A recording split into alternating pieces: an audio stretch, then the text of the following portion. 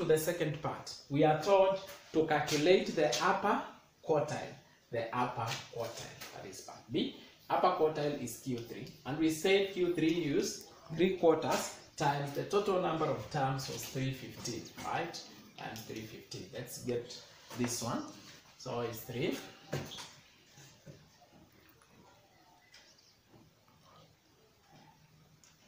This is number in the 2, that is 6.25 position.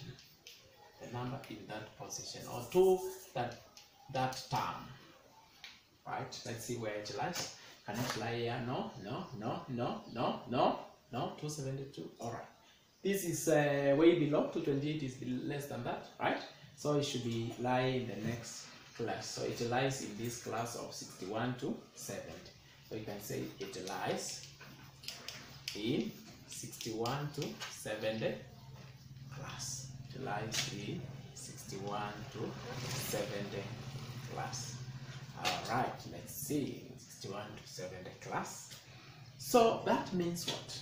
That means the Q3 shall be equal to lower class limit of this class where it lies plus 236.25 minus previous cumulative frequency of that class over time the class frequency of that class times the class size. Formula usually just the same.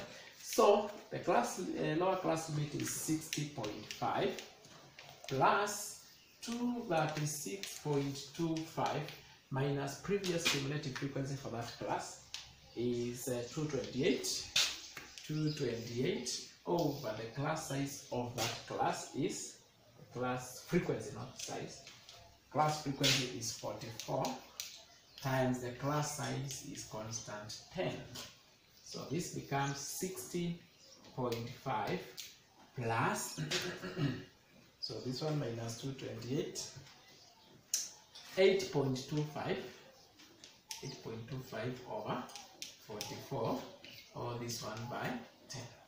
And this one simply gives us, this one is times 10 divided by 44. Then we are adding to 60.5. And this gives us 62.375. 62.375. That's how you get your upper quartile. Get 3/4 of the total number of terms. Get the position.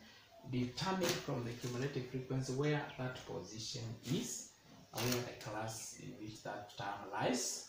Then using that class, get the previous cumulative frequency of that class frequency of that class size, lower class limit. Just follow this step, and right way it will bring you to the right answer. So now we move on part C, which is now the 4th decile.